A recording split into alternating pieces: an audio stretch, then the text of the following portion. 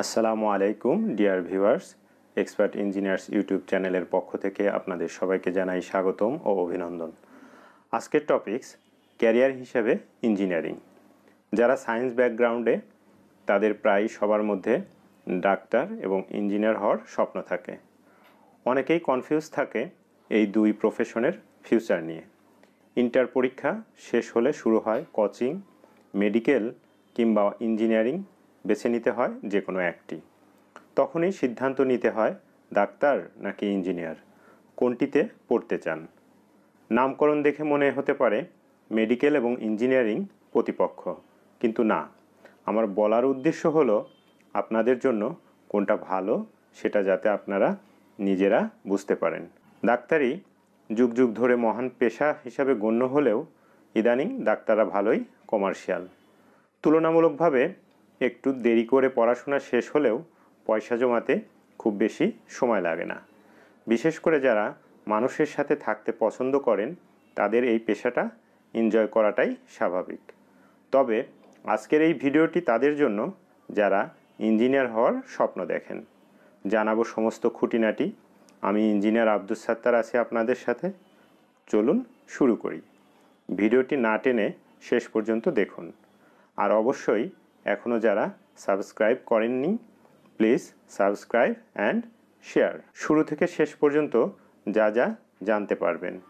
Engineering কি, ইঞ্জিনিয়ারদের ভূমিকা কি, ইঞ্জিনিয়ারিংয়ে কোন কোন বিভাগ রয়েছে, ইঞ্জিনিয়ারিং পড়ে কোন কোন চাকরিতে নিয়োগ পেতে পারেন, কোন বিভাগের বেশি চাহিদা রয়েছে, ইঞ্জিনিয়ারিং পড়ে চাকরির ক্ষেত্রটা কেমন, শিক্ষাগত যোগ্যতাই বা কী লাগে, ইঞ্জিনিয়ারিং পড়ার জন্য বাংলাদেশের সেরা বিশ্ববিদ্যালয় সম্পর্কে ইনফরমেশন, ইঞ্জিনিয়ারিং বিশ্ববিদ্যালয় বা কোর্স নির্বাচনের ক্ষেত্রে কি কি বিষয় মাথায় রাখতে হবে, পরিশেষে যে টিপসটি থাকবে ডাক্তার নাকি ইঞ্জিনিয়ার কোনটি আপনার জন্য ভালো হতে পারে। ইঞ্জিনিয়ারিং হচ্ছে একটি কাজ কত কম সময়ে, কত সহজে, কত কম খরচে, কতটা নিখুঁতভাবে সম্পন্ন করা যায় সেই প্রক্রিয়া। আর ইঞ্জিনিয়ারিং পেশার সবচেয়ে বড় বৈশিষ্ট্য হচ্ছে অনেক কম সময়ে এস্টাবলিশড হওয়ার সুযোগ। সভ্যতার অগ্রগতিতে প্রযুক্তির উদ্ভাবন ও তার প্রয়োগের জন্য বিশেষজ্ঞ প্রযুক্তিবিদদের উপস্থিতি অপরিহার্য। প্রাচীনকালের পিরামিড নির্মাণ থেকে শুরু করে আজকের মাইক্রোচিপস উৎপাদনের ক্ষেত্রে এ কথা সর্বজনীনভাবে সত্য। মনে রাখা দরকার, একটি সেফটি পিন, ছোটোখাটো যন্ত্রপাতি, বিভিন্ন যান্ত্রিক পরিষেবা, শিল্প, স্মার্টফোন, কম্পিউটার, এমনকি সড়কপথ, সেতু, রাস্তা, বাড়ি পর্যন্ত সব কিছুই প্রযুক্তিবিদদের বা ইঞ্জিনিয়ারদের সৃষ্টি। তাই যারা ইঞ্জিনিয়ার হতে চান তারা এই ক্যারিয়ার নিঃসন্দেহে বেছে নিয়ে মানুষের জীবনকে আরও সহজ করে তুলতে পারেন। আপনি যদি মেধা ও মননের দিক থেকে সৃজনশীল প্রতিভার অধিকারী হয়ে থাকেন তাহলে ইঞ্জিনিয়ারিংটা আপনার একটি পছন্দের সাবজেক্ট হতে পারে। ইঞ্জিনিয়ারদের ভূমিকা। ইঞ্জিনিয়াররা বিভিন্ন যন্ত্রের বা ইনফ্রাস্ট্রাকচারের ড্রয়িং, ডিজাইন, কনস্ট্রাকশন, প্ল্যানিংয়ের কাজগুলো করে থাকেন। সমাজের বিবিধ কঠিন সমস্যার সমাধান করতেও ইঞ্জিনিয়ারদের দরকার পড়ে। উদাহরণস্বরূপ বলা যায়, ওয়াটার সাপ্লাই বা পানীয় জল সরবরাহ থেকে গৃহ নির্মাণ, মহাকাশযান তৈরি থেকে কম্পিউটারের খুঁটিনাটি তাদের কাজের মধ্যে পড়ে। শুধু নির্মাণ নয়, নির্মিত বিষয়গুলো মেইনটেনেন্স বা রক্ষণাবেক্ষণেও ইঞ্জিনিয়ারদের প্রয়োজন পড়ে। কোনো একটি যন্ত্র বিকল হলে বা কোনো সফটওয়্যারে সমস্যা দেখা দিলে সেগুলো একজন ইঞ্জিনিয়ারকেই চিহ্নিত করে ঠিক করে দিতে হয়। এবার জেনে নেওয়া যাক ইঞ্জিনিয়ারিংয়ে কোন কোন বিভাগ বা ব্রাঞ্চ রয়েছে। এই ইঞ্জিনিয়ারিং ব্রাঞ্চ বা বিভাগ নিয়ে আমার 3টি ভিডিওতে বিস্তারিত আলোচনা করা হয়েছে।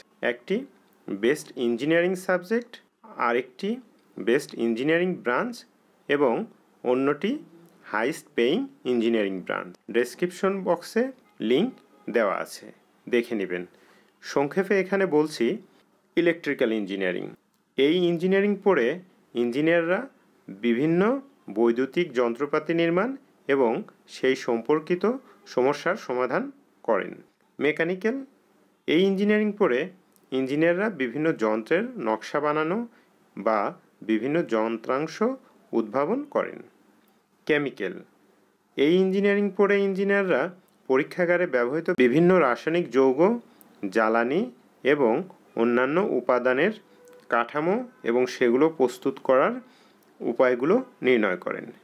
মেরিন, এই ইঞ্জিনিয়ারিং পড়ে ইঞ্জিনিয়াররা বিভিন্ন জলযানে ব্যবহৃত যন্ত্রপাতি নির্মাণ, পরিচালনা ও ব্যবস্থাপনার দায়িত্বে থাকেন। সফটওয়্যার, এই ইঞ্জিনিয়ারিং পড়ে ইঞ্জিনিয়াররা কম্পিউটার সফটওয়্যার সংক্রান্ত কাজ করে। ইঞ্জিনিয়ারিংয়ের আরও অনেক শাখা রয়েছে, যেমন electronics, power, energy, flight, locomotive, nano system, nuclear, petroleum, polymer, robotics, civil, production, instrumentation, textile, geothermal, agricultural, aerospace, wind, water, sales and industrial ইত্যাদি। সমস্ত ইঞ্জিনিয়ারিং বিভাগ বা ব্রাঞ্চের ক্ষেত্রেই বিষয়ভিত্তিক থিওরিকে বাস্তবিক ও কারিগরি রূপ দেওয়া হয়ে থাকে। যেমন মেকানিক্সের বিভিন্ন থিওরিকে মেকানিক্যাল ইঞ্জিনিয়াররা সমস্যা সমাধানের জন্য যে বাস্তবিক রূপ দেন সেটি মেকানিক্যাল ইঞ্জিনিয়ারিং। ইঞ্জিনিয়ারিং পড়ে কোন কোন চাকরিতে নিয়োগ হতে পারে? ইঞ্জিনিয়ারিংয়ে স্নাতক বা স্নাতকোত্তর মানে বিএসসি বা এমএসসি করে শিক্ষার্থীরা সরকারি বা বেসরকারি উভয় চাকরি পেতে পারেন। বিসিএস থেকে শুরু করে সরকারি অনেক প্রতিষ্ঠানে ইঞ্জিনিয়ারদের নিয়োগ হয়। পানি উন্নয়ন বোর্ড, সড়ক ও জনপথ বিভাগ, এলজিইডি, বাংলাদেশ রেলওয়ে, বাংলাদেশ পরিবহন কর্তৃপক্ষ, বিআরটিএ, সিটি কর্পোরেশন, পৌরসভা, গৃহায়ন ও গণপূর্ত মন্ত্রণালয়, দুর্যোগ ব্যবস্থাপনা অধিদপ্তর, বাংলাদেশ সেনাবাহিনী, military engineering service, university engineering সেকশনে, বিভিন্ন বন্দরে, ব্যাংকের ইঞ্জিনিয়ারিং সেকশনে, স্বাস্থ্য প্রকৌশল অধিদপ্তরে, ঢাকা বিদ্যুৎ বিতরণ company limited, Ashuganj power station company limited, electricity generation company of Bangladesh limited, West zone power distribution company limited, Bangladesh পল্লী বিদ্যুতায়ন বোর্ড, পল্লী বিদ্যুৎ company limited, power grid company of Bangladesh limited, Bangladesh বিদ্যুৎ উন্নয়ন board, Bakhrabad gas distribution company, Bangladesh সেতু কর্তৃপক্ষ, শিক্ষা প্রকৌশল অধিদপ্তর, মৎস্য অধিদপ্তর, department of public health engineering. সমস্ত সরকারি বড় শিল্প সংস্থাগুলিতে ইঞ্জিনিয়ারদের নিয়োগ দেওয়া হয়। এছাড়াও যারা উচ্চশিক্ষায় গবেষণা করতে চান বা শিক্ষকতা করতে চান তাদেরও যথাযথ যোগ্যতার ভিত্তিতে নিয়োগ দেওয়া হয়। কোন বিভাগের চাহিদা বেশি রয়েছে? সাম্প্রতিককালে বায়োমেডিক্যাল ইঞ্জিনিয়ারিং, অটোমেশন ও robotics engineering, agriculture engineering, alternative energy engineering এবং সিভিল ইঞ্জিনিয়ারিংয়ের চাহিদা তুলনামূলকভাবে বেশি। আবার বেতনের ভিত্তিতে দেখতে গেলে computer science, mechanical, electrical, electronics ও কমিউনিকেশন, কেমিক্যাল ও ডিজাইন ইঞ্জিনিয়ারিংয়ের চাকরিতে সবচেয়ে বেশি বেতন পাচ্ছে ইঞ্জিনিয়াররা। ইঞ্জিনিয়ারিং পড়ে চাকরির ক্ষেত্র কেমন হয় সে সম্পর্কিত আরও কিছু খুঁটিনাটি তথ্য। ইঞ্জিনিয়ারিং পড়ে চাকরির সুবাদে বিদেশে যাওয়ার সুযোগ থাকে। ইঞ্জিনিয়ারিংয়ের চাকরির ক্ষেত্রে আংশিক সময়ের কাজের সুযোগ কম, প্রায় সমস্ত কাজই পূর্ণ সময়ে হয়ে থাকে। কর্মক্ষেত্রটি কোনো অফিসে হবে না ফিল্ডে হবে তা নির্ভর করে কোন বিভাগের চাকরি তার উপর। যেমন একজন কম্পিউটার ইঞ্জিনিয়ার অফিসে বসে কাজ করেন, কিন্তু একজন এগ্রিকালচারাল ইঞ্জিনিয়ার ফিল্ডে গিয়ে কাজ করেন। ইঞ্জিনিয়ারদের মোট দিনে 10 ঘন্টা কাজের সময় বরাদ্দ থাকে। ডেডলাইনে কাজ শেষ করার ব্যাপার থাকায় ইঞ্জিনিয়ারদের অনেক ক্ষেত্রেই সাপ্তাহিক 40 থেকে 45 ঘন্টা কাজ করে থাকেন। শিক্ষাগত যোগ্যতা: ইঞ্জিনিয়ার হতে গেলে মাধ্যমিক এবং উচ্চ মাধ্যমিক পরীক্ষায় কমপক্ষে জিপিএ 4 পেতে হবে।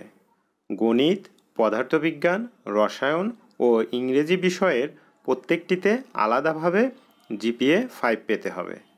আপনি যদি বায়োমেডিক্যাল ইঞ্জিনিয়ারিং বিভাগে ভর্তি হতে চান তাহলে আপনাকে উচ্চ মাধ্যমিক বা সমমানের পরীক্ষায় জীববিজ্ঞানে কমপক্ষে জিপিএ 4 পেতে হবে।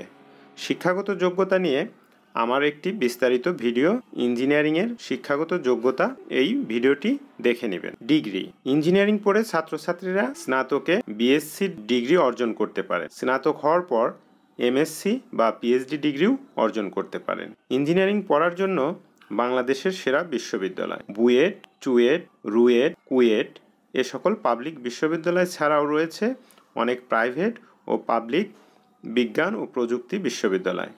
বিস্তারিত জানতে ইঞ্জিনিয়ারিং পড়ার জন্য বাংলাদেশের সেরা বিশ্ববিদ্যালয় আমার এই ভিডিওটি দেখতে পারেন। ইঞ্জিনিয়ারিং বিশ্ববিদ্যালয় বা কোর্স নির্বাচনের ক্ষেত্রে কি কি বিষয় মাথায় রাখতে হবে? যে সকল বিষয় মাথায় রাখতে হবে, যে বিশ্ববিদ্যালয়গুলো আইএবি দ্বারা স্বীকৃত ও ইউজিসি দ্বারা অনুমোদিত সেই সকল ইঞ্জিনিয়ারিং বিশ্ববিদ্যালয় ভর্তির জন্য নির্বাচন করুন। যে বিশ্ববিদ্যালয়গুলোতে ডিগ্রি কোর্স শেষ হওয়ার পর চাকরির জন্য প্লেসমেন্ট প্রক্রিয়া রয়েছে সেই বিশ্ববিদ্যালয়গুলো নির্বাচন করা উচিত, পড়াশোনা শেষ করে তাড়াতাড়ি নিজেদের চাকরি নিশ্চিত করার জন্য।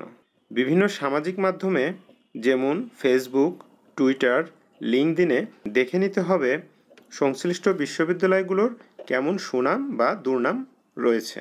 পরিশেষে বলবো, ডাক্তার বা ইঞ্জিনিয়ার কোনটি আপনার জন্য ভালো হতে পারে, এজন্যে যে বিষয়টি লক্ষ্য রাখতে হবে সেটা হলো আপনি কোন সাবজেক্টটা ভালো পারেন, ভালো বুঝেন। সবাই তো আর মাল্টি ট্যালেন্টেড না। মেডিকেলে বেশিরভাগ প্রশ্ন আসে জীববিজ্ঞান ও রসায়ন থেকে। তাই আপনি যদি জীববিজ্ঞান ও রসায়ন ভালো পারেন, বেসিক ভালো থাকে, পড়া ভালো মনে থাকে, খুঁটিনাটি সব ভালো পারেন, পড়তে ভালো লাগে, তবে মেডিকেল বা ডাক্তার হতে চাইলে ভালো করতে পারবেন।